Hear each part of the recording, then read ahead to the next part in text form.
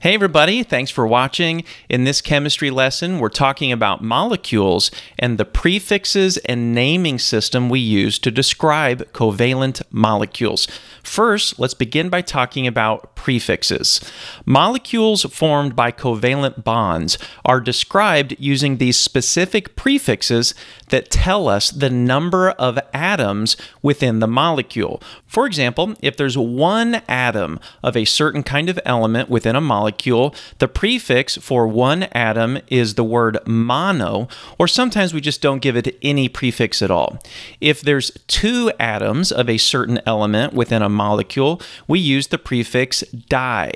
If there's three atoms of a certain element, we use the prefix tri, which makes sense because that's kind of like triangle that has three sides. If a certain molecule has four of one atom type, we use the prefix tetra. I'll give you a few examples of this in a moment. If there are five of a certain atom, we use the prefix penta. This one also makes sense. Penta, kind of like pentagon that has five corners and five sides. If there are six atoms of a certain type of element within a molecule, we use the prefix hexa. That one also makes sense. Hexa, like hexagon. 7 is represented with the prefix hepta, and 8 is represented with the prefix octa. Let's go over a few examples of common types of molecules that include covalent bonds and how we name them using these prefixes. We'll start with an easy one, water. Water is a molecule formed by covalent bonding. We usually just call it water.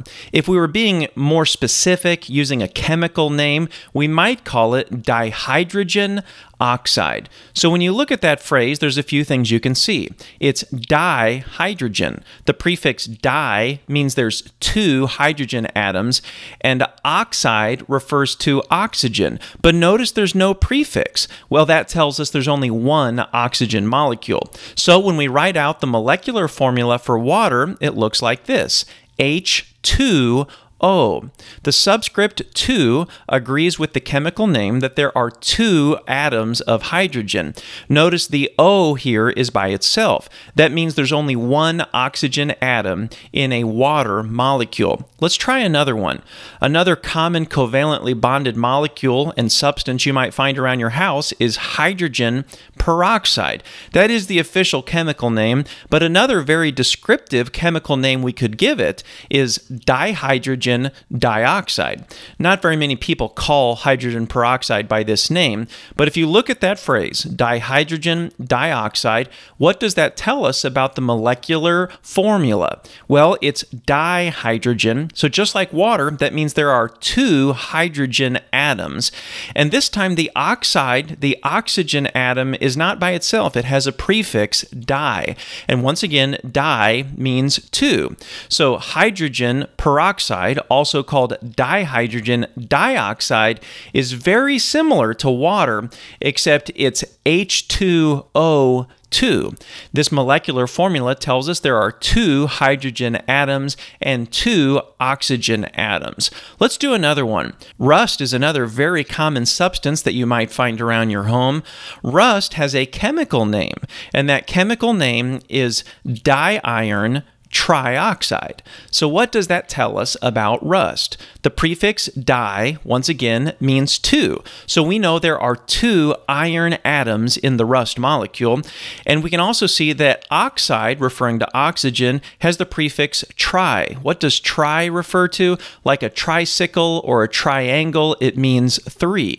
So the molecular formula for rust, also called diiron trioxide, looks like this: Fe, that's the chemical symbol for iron, Fe2O3. That tells us there are two iron atoms and three oxygen atoms in a normal rust molecule. Now let's do another common substance you might have around your home, and it's called propane. This time I've changed it up and I've given you the molecular formula for propane. You can see in the molecular formula that there are 3 carbon atoms and 8 hydrogen atoms. So based on that information, how would we name propane? propane. What would be the chemical name given to propane? Since there are 3 carbon atoms, we would call it tricarbon, and since there are 8 hydrogen atoms, we would call it octahydride. So here's what that name looks like. Tricarbon octahydride. So you can see here the chemical name agrees with what we see in the molecular formula. Tri means 3, indicating there are 3 carbon atoms, and octo means 8, indicating there are 8 hydrogen atoms. Let's do another common chemical that might be found around people's homes, and that is ammonia. So try to do this on your own. Based on the information there, how would we write out the molecular formula for ammonia? So here's what that looks like. It's NH3. N is there by itself, indicating there is only 1 nitrogen atom, but H has the subscript 3, which tells us there are 3 hydrogen atoms, and that agrees with the chemical name, nitrogen trihydride. Let's do another example. This time, once again, I've given you the molecular formula for a particular molecule, CO2. So based on the molecular formula, try to provide the chemical name for this molecule. The correct answer is carbon dioxide. The letter C stands for carbon, and it's by itself, so it gets no prefix. O stands for oxygen, and we know there are 2 of them, so we need to give it the prefix di. So CO2, the chemical name for that molecule, is carbon dioxide. So here's a challenge for you. I've given you several more chemical names and molecular formulas. Try to pause this video and fill in the missing information on your own. All right, hopefully you gave that a try. Carbon monoxide. Carbon is by itself without a prefix, so we know there's only 1. Monoxide, the prefix mon, also means 1. So the molecular formula for carbon monoxide is CO. C stands for carbon, and it's by itself. O stands for oxygen. It's also by itself. Now let's look at the molecular formula given as N2O5. N stands for nitrogen. 2 is represented with the prefix di. O stands for oxygen. There's 5 of those, so we have to give it the prefix penta. So the chemical name for N2O5 is dinitrogen pentaoxide. All right, let's go to the next one. What about sulfur hexafluoride? Sulfur is represented with the letter S. It has no prefix, which means it's by itself. There's only 1. Fluoride refers to fluorine, which is represented by the letter F. It has the prefix hexa, which is 6. So the correct answer here is SF6, sulfur hexafluoride. The next one is similar. IF7. The correct answer is iodine heptafluoride.